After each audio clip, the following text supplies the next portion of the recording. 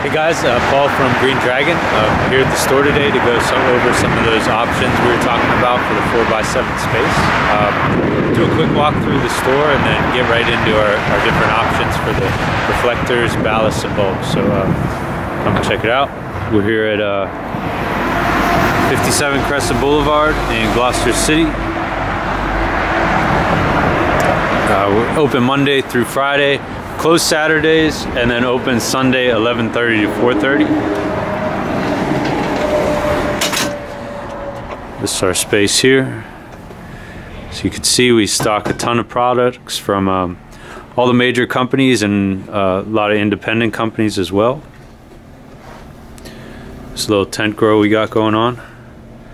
Some cherry branches and forsythia just force blooming under a LED. Use some eggplants here and some water farm buckets.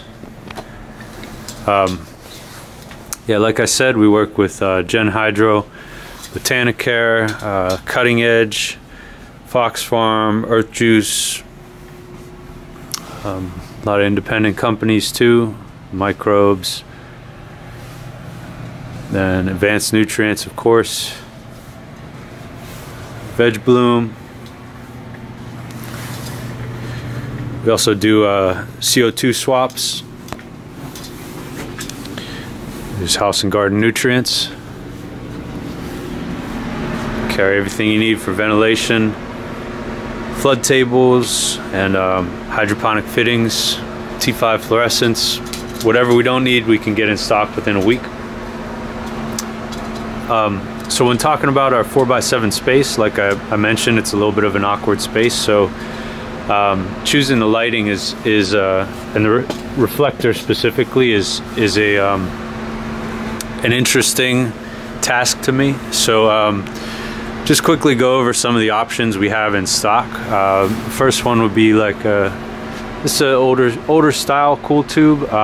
They do come with a reflector that comes an aluminum reflector that looks similar to that clips onto the top. So this cool tube for a 4x7 space, if you're only running one, you probably need it to be a 1,000-watt light and be put on a mover, like a light rail or something like that. The second option I might consider is these an older style umbrella reflector. This obviously hangs the bulb vertically, so you can actually bring that a little bit closer to the plants. Definitely throws the light in all directions, so a lot of people use them for veg spaces. It might be a little bit inefficient for our space, which is like pretty much an exact 4x7. I think a rectangular reflector would be a better fit. This is as simple as it gets, an old style economy reflector. And then step up, this might be a consideration. It has a horizontal bulb mounting. If it's stationary, these are actually meant to be for higher ceilings, maybe 10 feet. Our ceiling's about 7 feet, so not a great option, but if you have a larger space, it'll definitely throw light out and try to keep that rectangular pattern. This is a pretty standard Sun System 6-inch reflector. Nice thing about these reflectors versus the cool tubes are that there's mounting hardware or screws here so that you can unscrew it, open it, clean it every time in between cycles, or however much, once, twice a week, as much as you need to keep that glass clean and the efficiency high. That's an 8-inch reflector. Now, they were Lumi, now they're the extra Suns are from Hydroponics. This is a 6-inch Raptor reflector, which is definitely a consideration for our space. Really nice, large spread, throws the light out in a nice pattern. These are definitely becoming more popular in the past years. 6-inch air cooled. All you need to do is put a fan on either side and run ducting, so it'll vent out the heat, similar to the other reflectors and the cool tubes. Those do the same thing.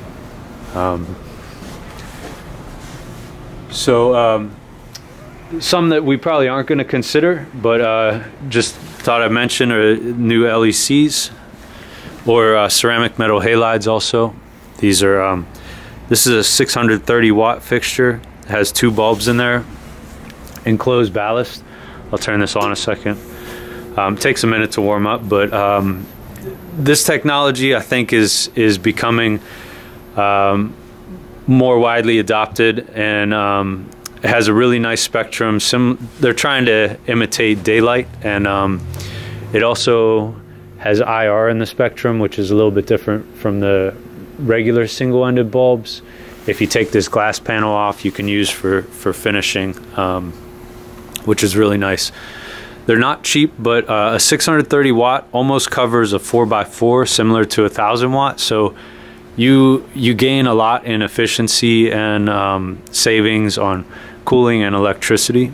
So similar to like an LED technology, where you're paying more upfront to have better savings in the long run. Another that we probably won't consider for the space, but figure I'd show you real quick, are just the commercial double-ended systems. This is a Phantom Ballast and Reflector. These are meant for ceilings over 10 feet high. Definitely getting the best production off of these, but you need a really high ceiling because they kick out a ton of heat. They're bulbs that they fire from both ends, and people are getting the best results out of these systems, and trying to replicate a lot of the results with single-ended bulbs, and it's pretty difficult to beat the technology. As far as ballasts go, start with the cheapest option. These are magnetic ballasts. This is a old style core and coil ballast that has become less popular as electronic technology has taken over. It's definitely more efficient. You have more options with electronic ballasts. They have like intelligent settings, but these convertible magnetic ballasts, if you want to save a few dollars, you can deal with the additional humming that it might, or heat that it might put out.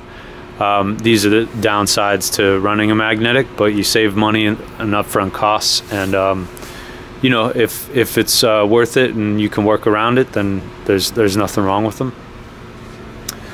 This is an example of an electronic ballast, also by Extra Sun.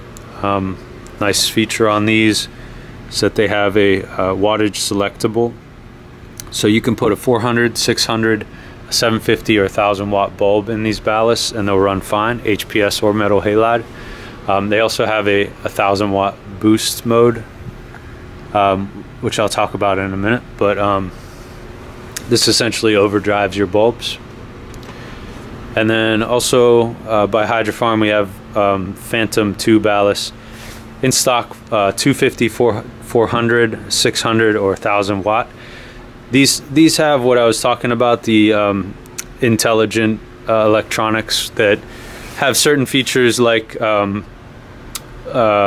don't do hot starts on bulbs, so if your power goes out and then kicks back on, it waits to turn the bulb back on, which helps from that'll kind of destroy your bulb if you turn it off and then on back really quick. So that would prevent those. It also has a dimmable feature.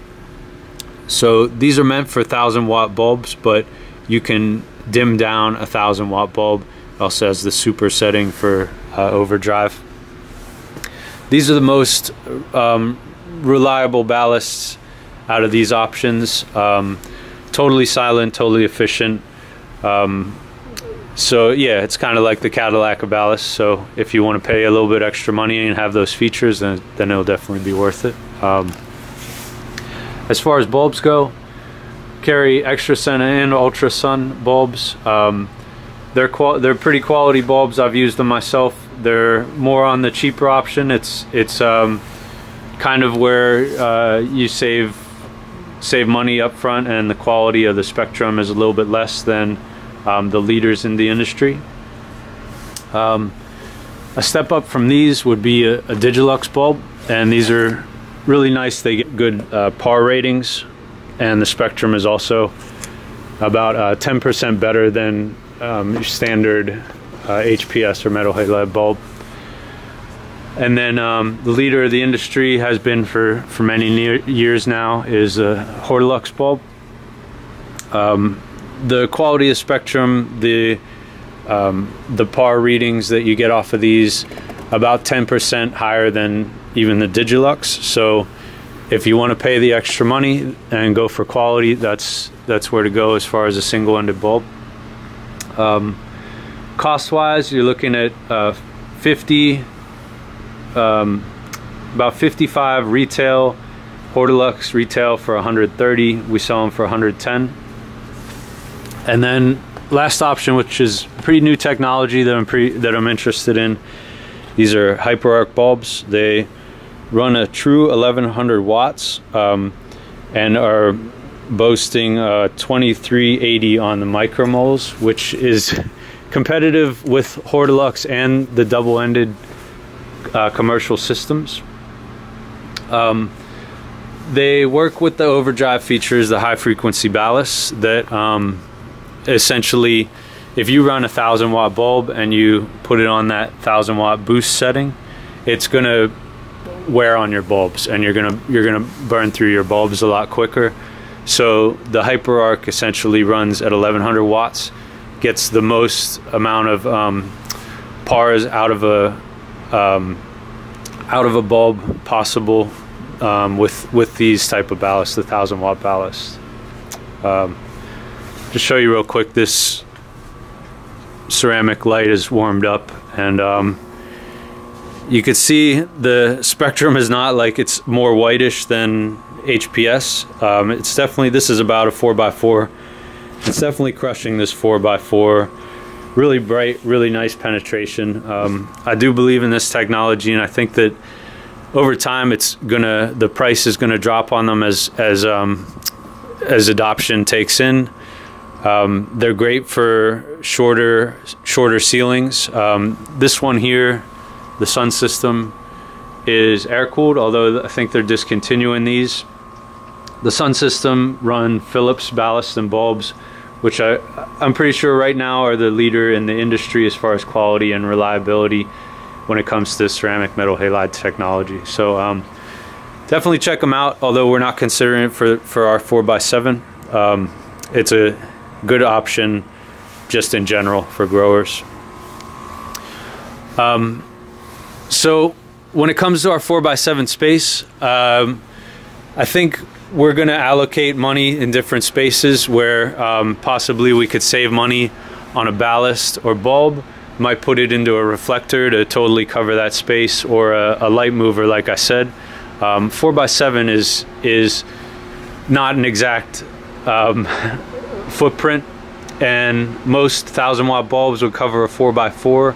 So we're kind of on the cusp where we can't fit in two 1000 watt lights, be overkill, or even two 600s. You're spending extra money. Maybe just put one 1000 on a light mover would probably be our best option. So it's a lot to consider, and we'll take a look at our budget in the next one and go over those lighting options. So yeah, thanks a lot for watching, and if you liked the episode, definitely hit the subscribe button or check us out on Facebook. Our website is greendragonhydroponics.com. All right, thanks a lot for watching. See you on the next one.